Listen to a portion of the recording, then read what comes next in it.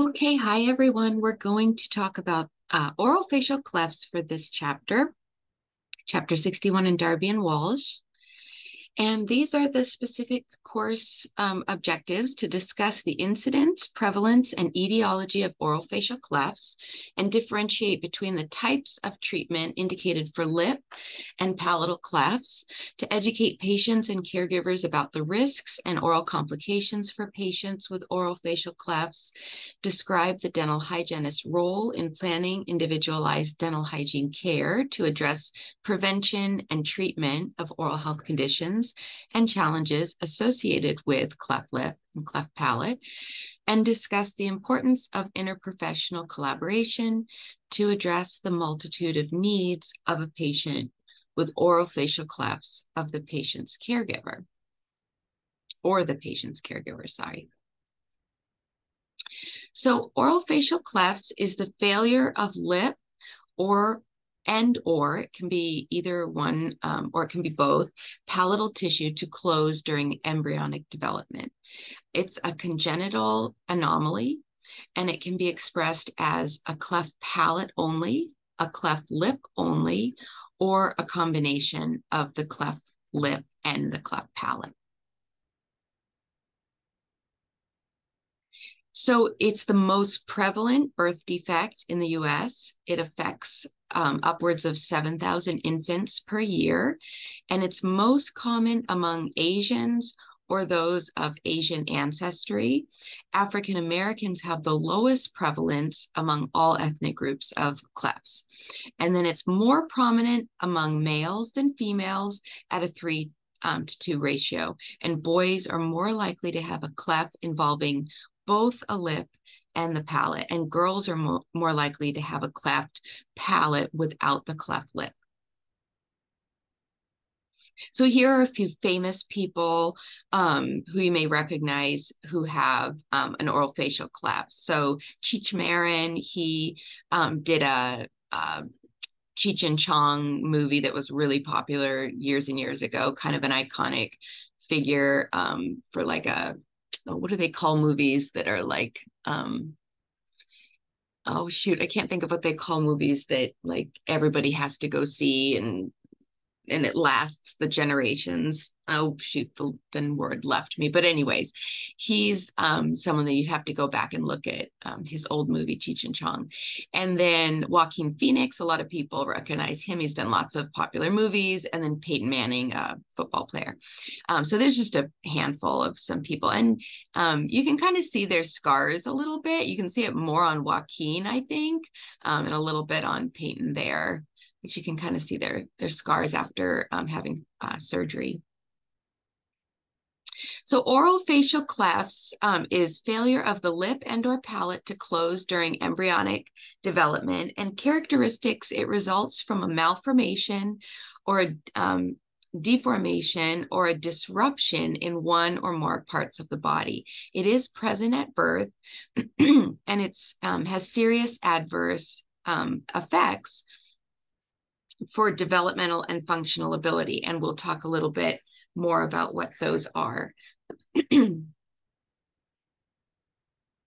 So clefts associated with other birth defects or syndromes. There's more than 300 syndromes that can result in a cleft palate or a cleft lip, but most are very rare. So if it's a non-syndrome related orofacial cleft, it could be genetics or family history, or it could be environmental. So lack of prenatal care and instruction. If the mom smokes, if they're not taking enough folic acid, which is incredibly important during pregnancy, some other nutritional deficiencies, if they are taking some kind of recreational drug, or maybe even a prescribed drug that causes birth defects that they're unaware of. So teratogenic agents, vasoactive or anticonvulsant medications such as phenytoin, calcium channel blockers, beta blockers, and vasoconstrictors, etc., can all have teratogenic effects on the fetus, potentially leading to a cleft. In addition, isolated clefts may be caused by an interaction between an individual's genetic predisposition and environmental factors. I'm just reading the notes here, see if it says anything different. Another environmental factor that may contribute to a higher risk of an infant developing an orofacial cleft is the ingestion of drugs. We already said that. Okay. So here we have some pictures. The formation of the lip is the 5th week in utero, and a lack of fusion of the medial nasal and maxillary processes that form the philtrum is what leads to this cleft lip. The formation of the palate is between week 5 and week 12. In utero, and cells do not penetrate the grooves between the medial nasal and maxillary processes. Primary and secondary development separately may occur at different locations and at different times. But one major thing to kind of take away from this is the lip formation is the 5th week in utero. Some women don't even know they're pregnant in the 5th week in utero. So you can see how environmental factors could significantly play a role if a woman is doing drugs or is not healthy and doesn't even realize that they're pregnant. Severity ranges from least severe, which is an incomplete unilateral cleft lip, to most severe, which is a complete bilateral cleft lip and cleft palate. Incomplete cleft lip is a notch of any depth that involves the philtrum, and it does not invade the hard structure or the nostrils. So any kind of a separation in the philtrum, but it doesn't go into any kind of hard structures. A unilateral or bilateral cleft lip is a lack of fusion of the median nasal and maxillary processes. And that's what you can see. It's on both sides, unilateral. A complete cleft lip involves the alveolar bone and the primary plate and extends into the nostrils. And this is a complete bilateral. So it's totally into hard structure on both sides and into the nostrils. A complete cleft palate involves the anterior primary palate is anterior to the incisive foramen and posterior secondary palate. It extends posterior to the incisive foramen and involves the hard and the soft palate. So this is kind of weird because they have a mirror reflecting so you can see the palate. So it's kind of, I think the actual palate's up here and we're looking at a mirror here. So it's a little bit weird to look at this, but you can see how the palate's totally open and it goes into the soft palate as well. A cleft palate only, just an opening in the palate, and then a complete bilateral cleft palate. Again, you can see again, it's into the nose, the nostrils, the palate's totally open, and it probably goes into the soft as well. And then this is just a cleft of the uvula. You can see how the uvula is bifurcated here and here. So it's just a soft palate and the uvula.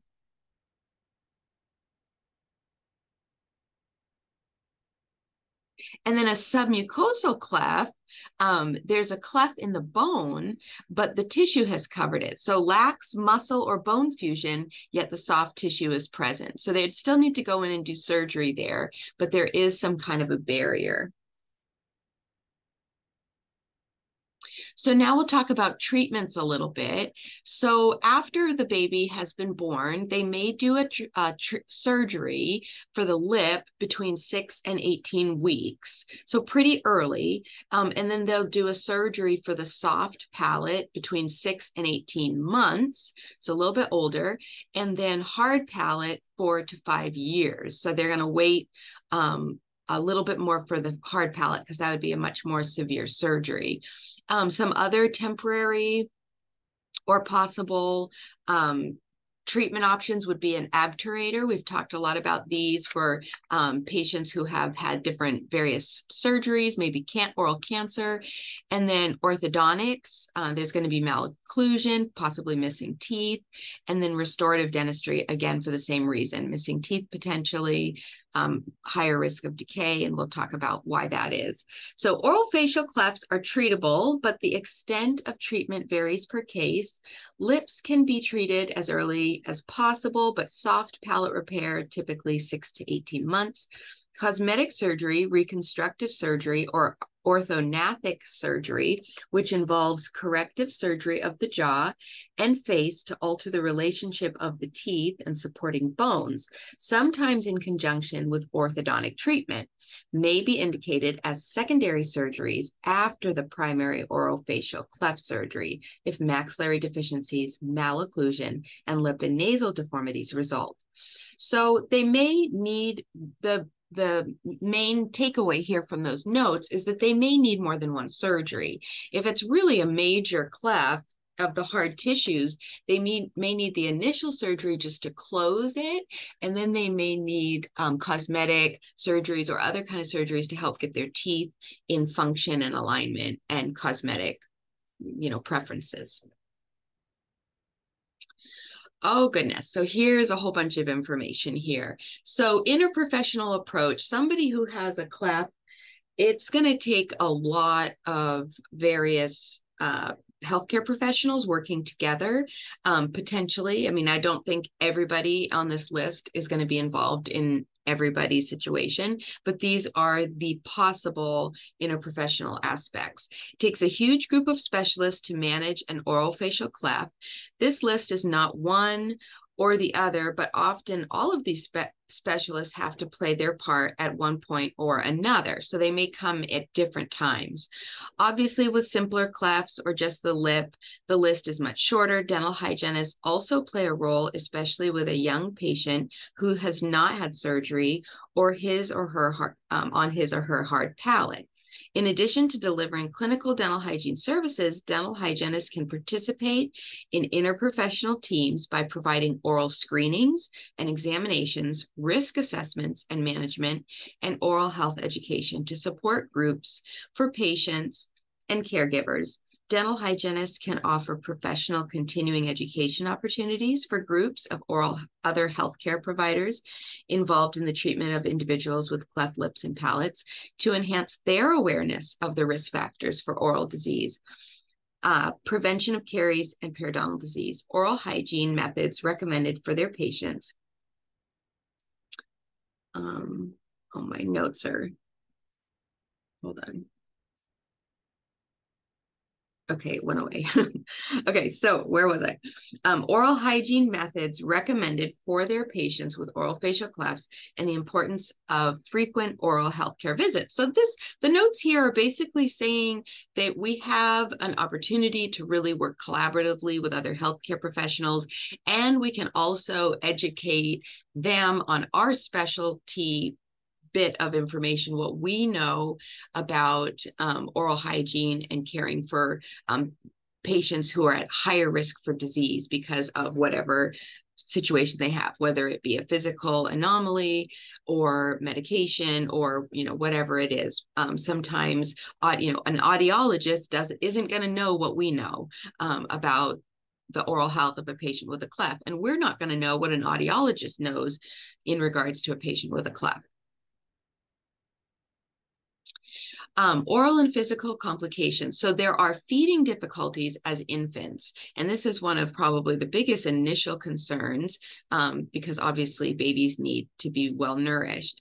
So difficulty creating a negative pressure to bottle or breastfeed, nasal regurgitation, long feeding times, difficulty sucking, excessive inhalation of air, requiring frequent burping. And if anybody's had a baby, they know that you want to minimize air. So if these babies have excessive air, they might have more tummy aches, they might be more fussy, it's harder for them to latch and get a good suck. So their feeding is just going to be slower and more difficult. Tooth development, missing or supernumerary teeth, congenitally missing, lateral and canines, missing or displaced, supernumerary teeth, morphologically deformed teeth. They may not form normally, hypoplastic, which is thin, missing, or underdeveloped enamel, and then hypermineralized, which is hypomineralized, which is decreased mineral content of the enamel. Malocclusion, so patient may warrant orthodontia afterwards. Cleft palates are the most common for needing orthodontia or having malocclusion. Commonly developed class 3 malocclusion results from missing teeth and a stunted maxillary growth. So class 3, when the jaw protrudes beyond the maxilla. Usually we have, our maxillary anterior teeth come first, right? Class 3, the bottom jaw protrudes, and that's because they may have a stunted maxillary growth. There can be nasal deformities, problems with hearing and speech. Palatal muscles control the opening of the eustachian tubes. So without ventilating, the fluid accumulates in the middle ear, and bacteria from the nasopharynx multiply to cause acute infections. So chronic ear infections. Chronic infections can impair hearing, and then hypernasal speech due to air escaping through the nose. So it's going to affect the quality, the tone, the sound of their voice. Health and teeth and periodontium caries mouth breathing malposition. So the health of their teeth and their periodontium. In children with orofacial clefts, the most common problem is a middle ear infection from a lack of ventilation from the eustachian tubes, because the palatal muscles control the opening of these tubes. This is just reading the notes here. Chronic ear infections can result in hearing impairments from the permanent damage to the auditory sensory nerves if the problem is not addressed. Hearing problems contribute significantly to speech disorders common in persons with orofacial clefts. So one thing affects the other. You can see how speech, hearing, and oral health, nutrition, it can be a major problem. I'm going to open my fizzy water, so excuse the noise, the can. Okay. Psychosocial considerations, obviously they could be self-conscious, hypersensitive. They look different from most people, so they may be feeling of inferiority, quiet, withdrawn, unresponsive, without rapport and trust, feeling very shy, maybe embarrassed, low self-esteem, fear, apprehension, knowing that maybe what's up they're facing is surgery, and that can be very scary. Parents may be afraid of hurting the child while providing oral hygiene. Parents don't recognize the oral structures that their child have. They look different from their own, and until they get used to them and understand what they can and can't do, it can be scary for the parents as well. High risk of caries, so 3.5 times more decay surfaces. Prevalence of caries more often in the primary dentition, maxillary incisors, teeth adjacent to the cleft, and the molars. The contributing factors to the high caries risk are due to longer time to clear food from the oral cavity. To the tenacious nature of the nasal fluid promotes adherence of biofilm. So they have this open passage to the nasal area, which, there's mucus and all this. And so those two environments coming together is not a good thing for oral health. It makes the biofilm adhere more. Insufficient parental dietary counseling, insufficient education about a toothbrushing technique, coping with a baby with cleft, and poor accessibility of toothbrush around the cleft area. Soft food consumption, retention, and increased acid production. Orthodontic appliances, obturators have a 7.6 times higher incidence of caries by 2.5 years old. So if a young child has to wear an oral appliance, they are far more likely to have decay, which is very sad. Patients with a cleft palate have a higher caries risk because of a longer oral clearance, time for food, more fermentable sugars from starches, and the tenacious nature of nasal fluid, which promotes the adherence of oral biofilm. Other factors contributing to increased caries risk include insufficient dietary counseling, oral hygiene, trauma, coping with a baby with cleft palate, poor accessibility of toothbrushing around a cleft. just repeated this whole slide again for you. That's okay. Okay. Oral hygiene care, demineralization, systemic and topical fluoride therapy is encouraged. Dental sealants is encouraged. Xylitol containing products, our Bass Sulcular or the Phones technique for brushing, power toothbrush, and a small brush head, especially something small that can get around all the different areas and intricate little areas that there may be. Inner dental cleaning, cleaning intraoral speech prosthesis, and abjurators. So that's very important too. May require more frequent hygiene appointments as well. Anticipatory guidance, parental counseling, how to prevent early childhood caries, frequent cleaning appointments, communication problems, and hearing difficulties. Those would all be the main concerns. And that is the end of that lesson. So I'm going to stop recording here, and you guys all have a great rest of your day.